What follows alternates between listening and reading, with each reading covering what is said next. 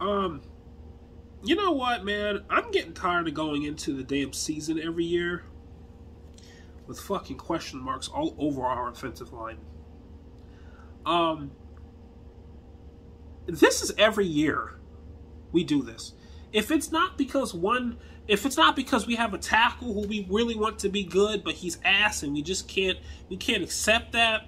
If it's not that, if it's not us putting a whole bunch of late round picks starting at key ass fucking positions, it's something else. If it's not the injury bug, if it's not this, if it's every year there is question marks all over our offensive line, and I am so tired of it.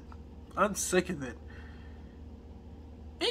It's funny because didn't we just hear John Mara say, about 2 weeks ago, that he really wishes he would have given Eli more help towards the end of his prime, right? You should probably worry about the fucking quarterback you have now, to be honest with you. He doesn't even barely have any of that much. Like, look at his damn offensive line, and then look what Eli had to work with the past fucking, his last, 4 years with the New York Giants. Compare the offensive lines, okay? Now, let's take a look at the offensive line that we currently have. So we got Andrew Thomas at left tackle, right? Question mark. I'm going to keep it real. Question mark. We got Shane Lemieux at left guard. Question mark, right? We got Nick Gates at fucking center. Trash. That's just trash. Garbage. This is his. What year is this for him? Third? Fourth? He's bad. Let's just accept the fact that he's just not a good center. Or guard, whatever. He's like at a new position every year. Get the fuck out of here. And then, right guard, we got Will Hernandez.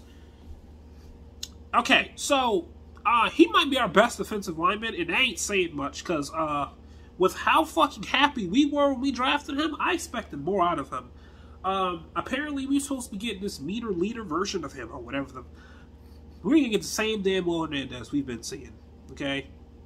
And then at right tackle, we got Matt Peart. I'm optimistic, but fucking question mark as well. That's 3 fucking question marks in my damn book for this offensive line. We just signed, before they retired, we just signed Joe Looney and Todd Davis. Joe Looney could have easily took Nick Gates' job. That's not fucking good. That's not good. I don't care that Joe Looney retired, and someone I don't care retired could have been starting at center. That's not good. Todd Davis could have been starting next to Blake Martinez at linebacker. Somebody I do not care retired nearly started at linebacker. That's not good. Zach Fulton retired. I don't know why we signed Zach Fulton in the first place, but he retired. And someone who could have easily started at guard retired. I don't care. That is not good. But we have 4 really good wide receivers, though, right? We got a fast tight end who all he can do is run and stay hurt. That's all Evan Ingram know how to do. That's all Sterling Shepard know how to do, to be honest with you. You got Kenny Golladay? Awesome. You got Darius Slayton? Awesome. I don't know why we drafted Kadarius Toney. Not knocking Kadarius Toney, but have they not seen our offensive line?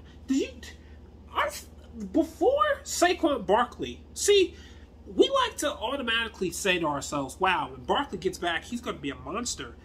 Did you guys not see Barkley before he got hurt last year? He wasn't doing much. He didn't have much to fucking work with there.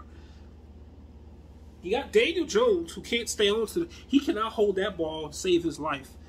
This is the last squad we need to have no damn offensive line. You got a tight end who can't fucking block.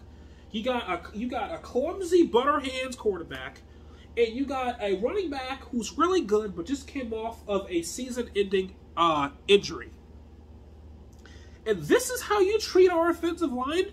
So you cut Kevin Zeitler, and you draft no offensive lineman. I can understand cutting Kevin Zeitler. The motherfucker was expensive.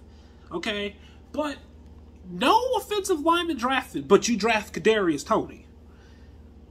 But you draft the running back. You draft like what, two defensive backs for some reason.